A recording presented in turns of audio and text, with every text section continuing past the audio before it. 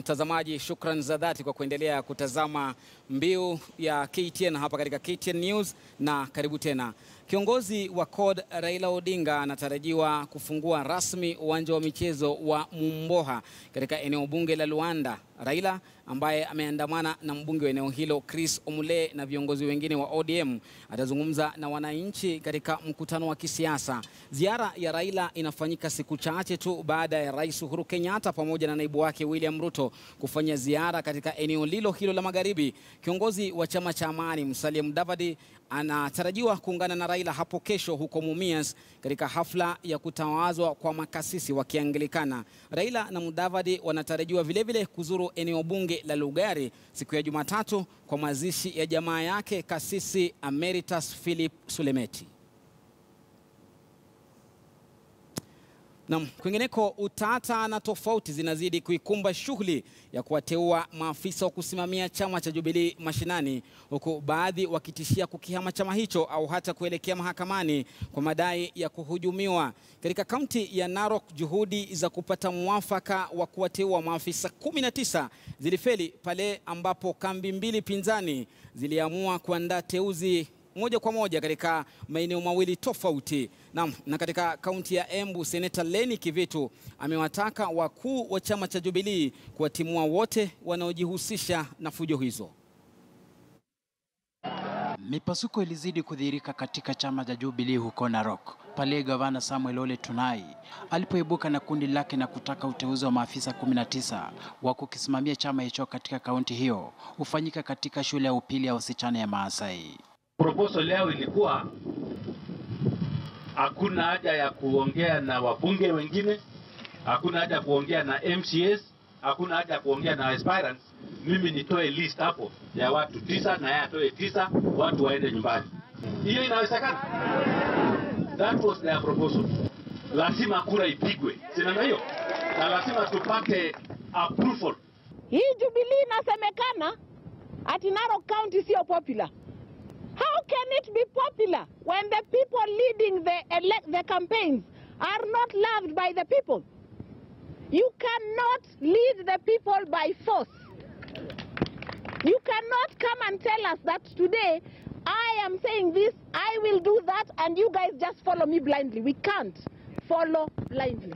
Naye mbunge wa Narok Magharibi Patrick Ole Ntutu anayepania kuwania ugavana kwenye uchaguzi mkuu ujao akiliongoza kundi jingine katika mkutano ulioandaliwa kwenye makao ya spika wa bunge la kaunti hiyo. Tulikuwa tumeambia toa watu 9, sisi tutoe 9, alafu mtu mmoja ambaye atatoka kwa disabled community watoe mtu mmoja. Hiyo watu ni 19, si ndio? Akasema hapana, mimi sitaki kwa sababu mimi naondoka, naenda kuacha kiti. Sasa ndio tukasema badala ya kwenda kusumbuana na mtu yoyote, tumeita hawa waje hapa, mimi nipeane majina zote 19 kwa sababu mimi ndio naingia na yeye anaondoka. Kile upande uliulaumu mwingine, huku baadhi wakidai kuwepo kwa njama ya kuwadhulumu kwenye mchakato wa uteuzi.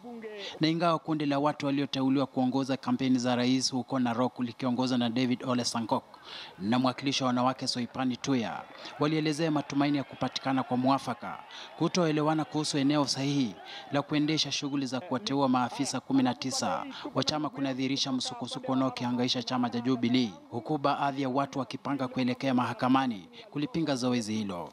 We are here to make sure that whatever decision is arrived at in the Narok election of interim officials will be one of consensus, one that will end in peace for everybody within Narok. Na katika kaunti ya Embu, Seneta Leni Kivuti amewataka wasimamizi wa Jubilee kutoa adhabu kali kwa wote wanaoleta vurugu chambani.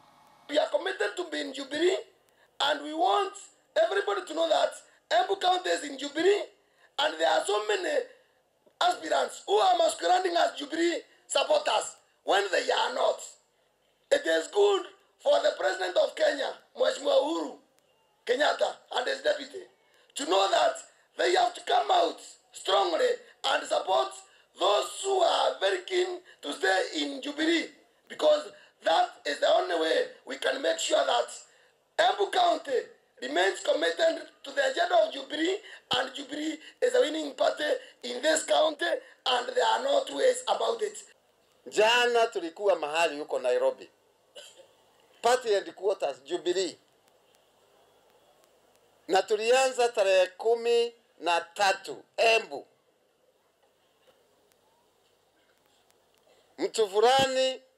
Watu fulani wananganga wakiona Lene kama akona watu wengi, wanashikana, wanahaya goons kutafuta vijana wa kuharibu mkutano. Seneta huyo aliongeza kwamba iwapo hali itazidi kuwa jinsi ilivyo, itakuwa vigumu kwa chama hicho kukuza umoja na utangamano. Shadrack Miti, KTN News. Na mtazamaji, yule seneta wa Embu ni Leni Kivuti wala sio Kivuitu. Anasema ulimi hauna mfupa. Kwingineko, wakazi wa kaunti ya Baringo wamekuwa wenyeji wa wageni kutoka maeneo mbali kwa juma zima sasa katika wiki ya tamasha na maonesho ya utamaduni wao, ambapo kilele chake ni soko la mbuzi hii leo. Naam, uuzaji huo wa mbuzi unafanyika katika soko maarufu la Kimalel kwenye tamasha ambazo hufanyika kila mwaka tangu kuasisiwa kwake na Rais mstaafu Daniel Toroitich Arap Moi. Mwanahabari mwenza Victor Gale amekita kambi katika eneo hilo na kushuhudia yote yanayoendelea katika mshike wa tamasha hizo. Ni sherehe ambayo hufanywa kila mwaka na wakazi wa kaunti ya Baringo, ambapo jamii tofauti ambazo zinaishi hapa kaunti hii ya Baringo huja na kuonyesha tamaduni zao, jinsi wanavyoishi, jinsi walivyokuwa wanaishi sasa, na kujaribu kuhifadhi tamaduni, huku baadhi ya wale tuliozungumza nao wakisema kuwa vijana au vijana wa sasa kidogo hawadumishi tamaduni kama ilivyokuwa hapo awali, lakini kama wazee wa jamii hizo wanajaribu kuhakikisha kuwa tamaduni hizo zimehifadhiwa. Wamefuata mambo ya digital sana. Ni nafaa wakuje warudi waone culture ya zamani vile jinsi inapokaa. Nimeona mambo mazuri, nimeona culture yetu tunaendelea kuhifadhi, na hiyo ni mambo mazuri sana. Inatujenga, inatupea mafunzo mengi. Mama akiwa chini anapokea orders from up. Mama hawezi kulala juu na mzee alale chini, kwa sababu hakuna orders zinatoka chini kwenda juu, zinatoka juu kuja chini. Na mara nyingi mmeniuliza hapa, kwa nini mama analala kando na mzee analala kando? Sisi hatukwangi na ile kitu inaitwa romantic relationship. We don't have that. Sisi ni you are a woman and a man and we bear children and that's all. Culturally, sio kama sahi.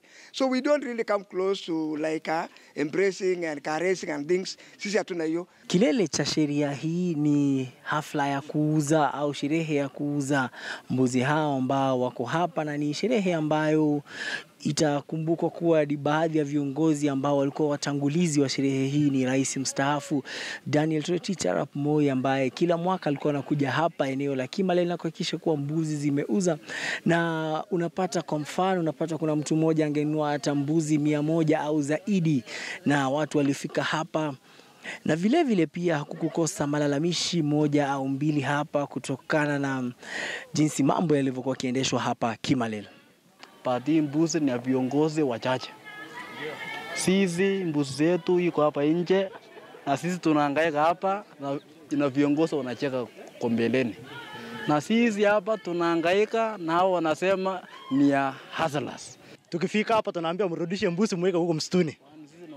Na auction ni ya kuuza mbuzi, si kuja kupeleka msituni. Wale hawataka wenye walituleta na mkono, lakini walipeleka wenye nini kwa lori. Walipeleka malori ndani, lakini tuliona hii malori ni ya wakubwa. Kwangu mie Victor Gale na mpiga picha wangu Daniel Opondo tushapata mbuzi ambao tutasherekea siku ya sikukuu. Mbuzi wa kutoka hapa Kimalel, mbuzi ambao wako na afya. Na kwa wenzangu pale studio Mombasa Road na wote walio pale, na wewe mtazamaji wa runinga KTN News kutoka hapa kaunti ya Baringo, tunakutakia Christmas njema na mwaka mpya yenye fanaka. Jamaa ajishasha kweli na kutudondosha mate tukiwa hapa studioni kuhusiana na mlo ule wa mbuzi.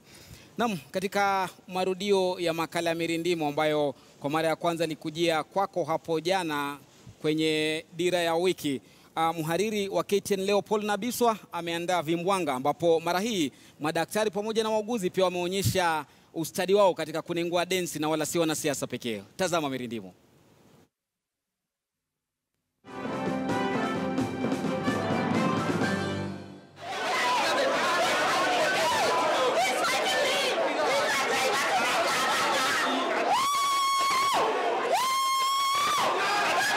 Ni kilio ama malalamishi baada ya uchaguzi wa viongozi wa muda wa Jubilee huko Nyeri kwenda Segemnege.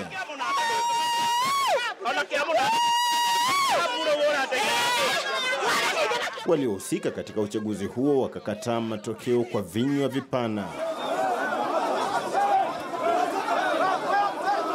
Hali ilikuwa vivyo hivyo katika kaunti ya Uasin Gishu.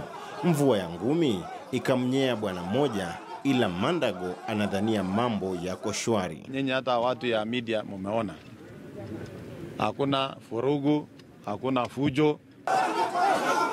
Pengine hawa watu walikuwa wakicheza na kuchekeana. Si hayo tu, Kitui kulikuwa na ubomozi ulioendeshwa na kaunti. Kina mama wakaonyesha kuwa misuli yao iko imara majira ya makabiliano.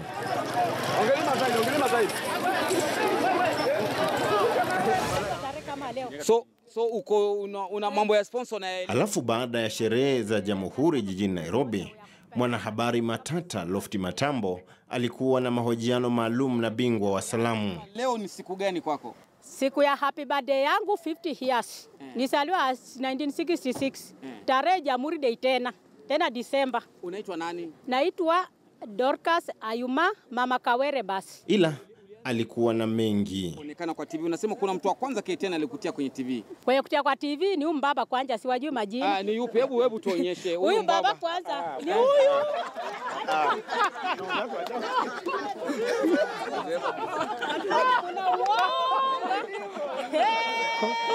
Twende tuonyeshe huyu mbaba.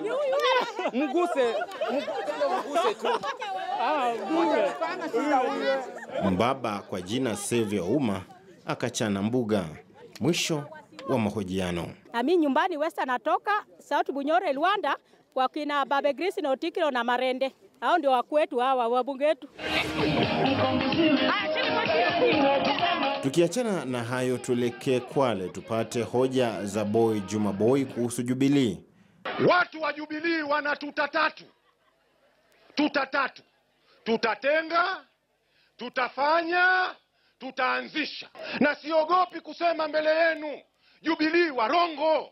Na je, yuasemaje kuhusu gavana Salim Mvurya? Hakuna mtu nilikuwa nampenda mimi kama Mvurya. Nilikuwa namsifu kila mali kama Yesu au Mtume Muhammad sallallahu alaihi wasallam. Nikisimama Mvurya. Mkosa si Mvurya. Ana watu wake wanaompotosha. Tena najua kuna watu hapa watega maneno haya. Enda mkamwambie Boy akwambie atakuja wataja hao watu wako mbele. Simuogopi yeye, simuogopi nyenye yake. Kama daktari alienda kwenye baa, akatoa ATM, akaangalia bala. Haya basi, madaktari pia wamo katika tikisa za maungo, wanapotaka posho zaidi, huku serikali ikikaa kimya kama maji ya mtungi. Kumbe amepewa areas.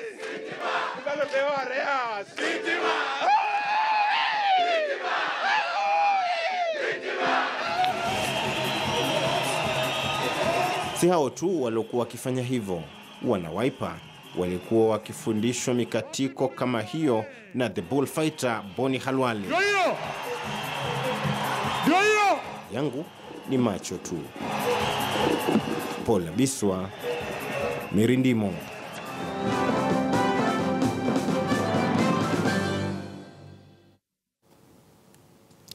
Na mtazamaji, shukran sana. Baada ya kuachana na tikisa za madaktari, tayari naarifiwa dau la elimu liko tayari kutikisa mawimbi. Sijui leo mwalimu Frank ambaye ndio nahodha wa dau lile akiwa amejaja studioni, dau hili litaweza kuyonga na kutikisa mawimbi yapi? Najua yuko tayari, kwa hivyo usiondoke katika muda usiokuwa mrefu. Mimi nitazama na yatazuka na dau la elimu, lakini usikose kujiunga nami hapo mwendo wa saa 1 leo katika taarifa za KTN leo weekendi. Kumbuka leo ni siku ya makala ya wako wapi ama mahojiano ya wako wapi. Tuko na mwanamuziki Peace Mulu. mwimbaji wa Ombea Adui Yako atajajia vile vile studioni. Kwa hivyo tuandamane wakati ule, uwe na utazamaji mwema hadi wakati huo. Asante.